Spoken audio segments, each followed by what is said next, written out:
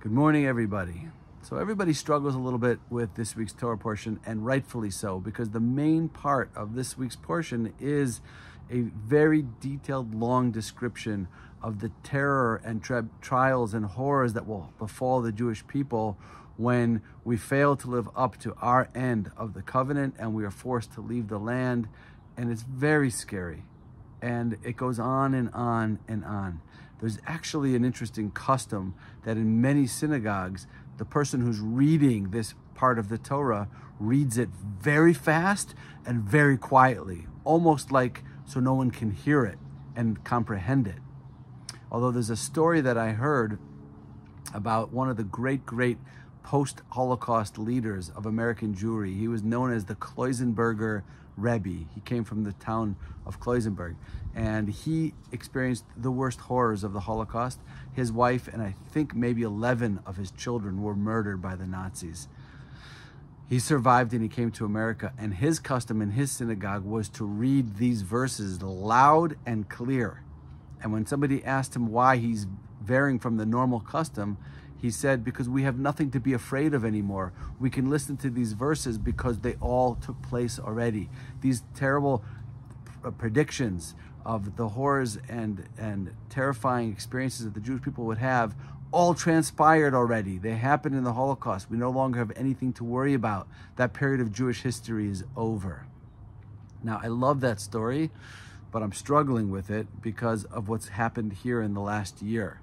And so much of what's written in the Tochacha, in the rebuke, we've seen happen with our own eyes. And it's a very hard time. This is the first time we're reading this since October 7th, and it's not easy to get through. And as I was reading it and going through some of the verses, I was struck by one particular verse, which just sent, a terrible feeling through my entire body.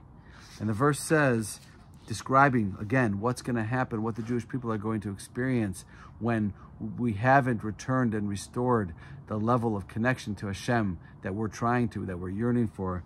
There's a verse that says, your sons and your daughters will be taken by another people, and your eyes will see and pine in vain for them.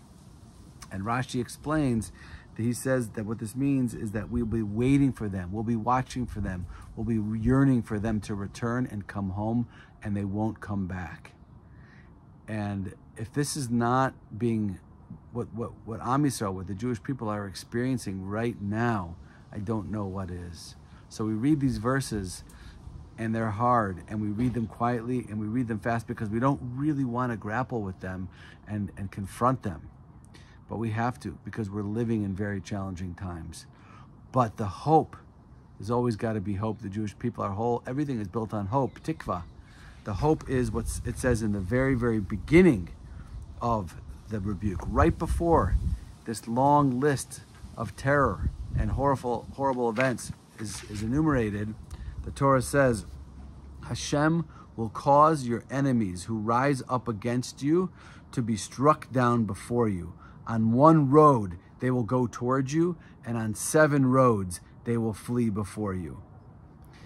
Please God, may we see the blessings and the end of this terrible period of time that we're living. We're living Jewish history right now. We're living the pages of the Torah right now. And we want to see this blessing from the Torah, that our enemies will fall before us and they'll flee and they'll run away. And finally, please God, the Jewish people will be able to live in our land, to fulfill our purpose and our mission, to be a light unto the nations and to bring the world to a much, much better place. We need to get there. We need to get there fast. Wishing everyone a wonderful Shabbos. Shabbat Shalom from Yerushalaim.